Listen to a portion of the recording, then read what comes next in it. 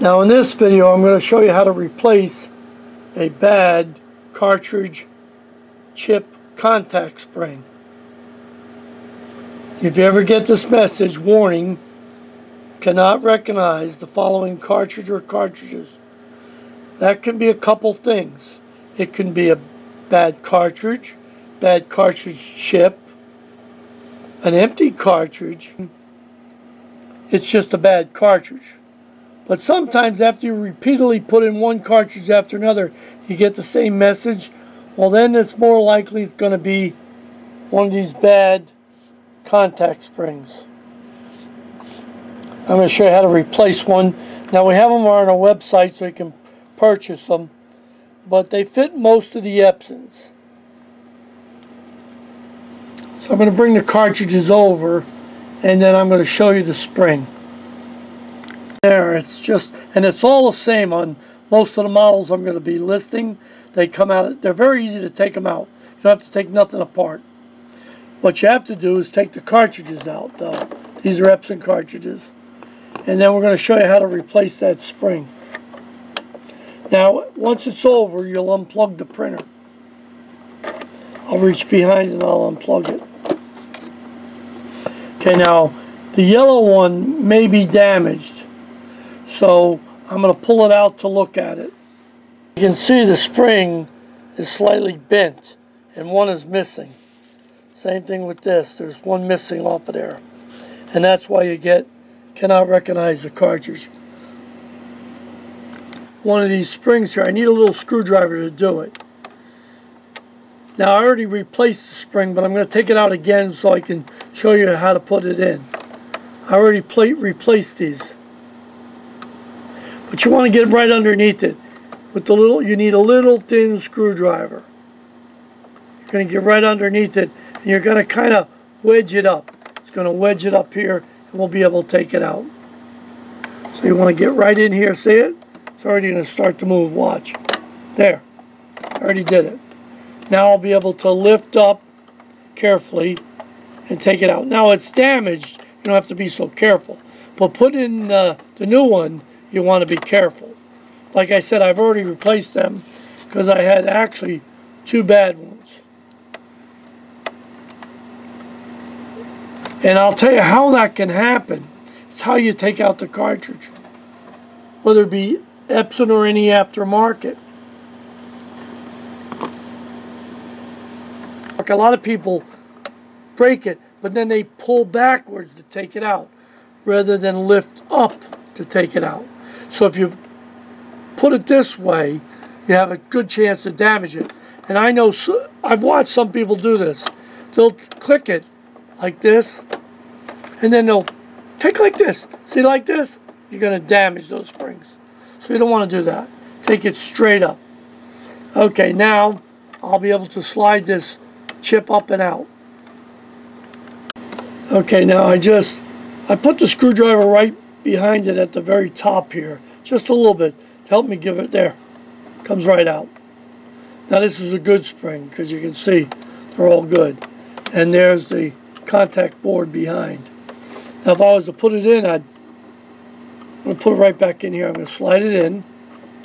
Now when I get to the bottom, I kind of push my thumb against it. And then that helps collapse it and it slides right in. So you just take your time. There. That's it. That's how simple it is to replace it. So you're going to check to see if you have a bad one or maybe you have a bad chip, bad cartridge. Chips can be damaged or go bad.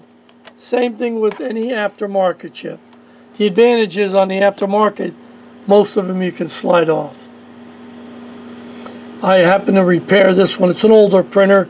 It's the XP410. 650, the same spring, the chip spring will fit. Goes in exactly the same way. And with the video, I'm going to go over to the printers that I've tested that it works on. 2540. I'll go over here because we have all these test printers. Here's a Workforce 3640. Now you can see this is a little bit easier to get in at. You can get right on in here and pop that up. Now here's an old XP310, same thing. Now here's a Workforce 3520. One of them on my Workforce 3640. I noticed I had one cartridge that could not be recognized. So I popped it out, put the new spring in there, and now it works. Now I can use it. So you can go to our website. We have them on our website. Fairly simple to put in, and it can save you from buying a new printer. It's in XP410. I'm going to plug it in. I'm going to put a set of cartridges in and show you. Now at least I can get it to recognize. And I have no cartridges in there yet. I'm going to put a set of our refillables in there. This might take a second or two because it's slowly moving back and forth. Not installed correctly, pressed down well. I don't have any in there. So I'm going to go on this printer, I'm going to say OK. There you go. And that'll bring them over, so now I can put them in. There you go. Cartridge replacement. And as I'm putting them in a lot of these Epsons, it'll light up to make sure you have the cartridges in correctly. I want to point this out. You see the color sequence?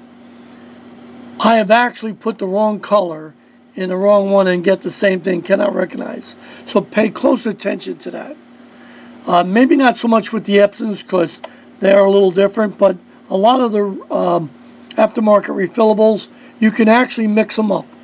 So I want to pay close attention to that. In, and now you can see that lit up. So then I'm going to go ahead and put the rest of them in.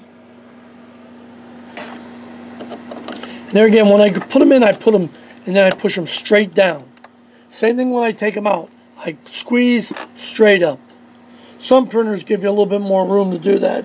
Some it's a little tighter. But what I want to do is straight down. I usually push right where it says. Push. Push. Okay. Okay, now they're all showing up. Press the OK. I'm sorry, not the OK. Press the start. You gotta press start. There you go. Now let's see if they register. It's gonna check them. There again, there was a bad spring. Actually, I had two of them. Now here it popped up. It says, cannot recognize the yellow. Well, let's go find out why. Maybe I didn't put it in right. I don't think I put it in right. Let's take it out. See, sometimes when you're snapping them in, there you go. Now I got the yellow. So I didn't have that before. Hit the start again. Checking the cartridges.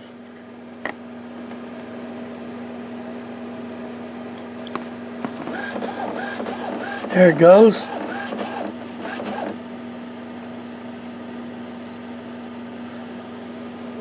Now it's telling me I haven't installed genuine cartridges. That's correct. That is correct. So I'll go OK. It makes you do this. All the Epsons make you do this. And of course I'm going to say yes, I want to use them. There it is. Now let's go over. Setup. OK. Let's take a look at the ink levels. There you go. There's my ink levels. So now I'm back working again. So I replaced this little springboard or spring. It's like little springs here. So now I just replaced the contact spring for the chip. Didn't have to take anything apart. So you can go to our website and you can buy these if you're having a problem.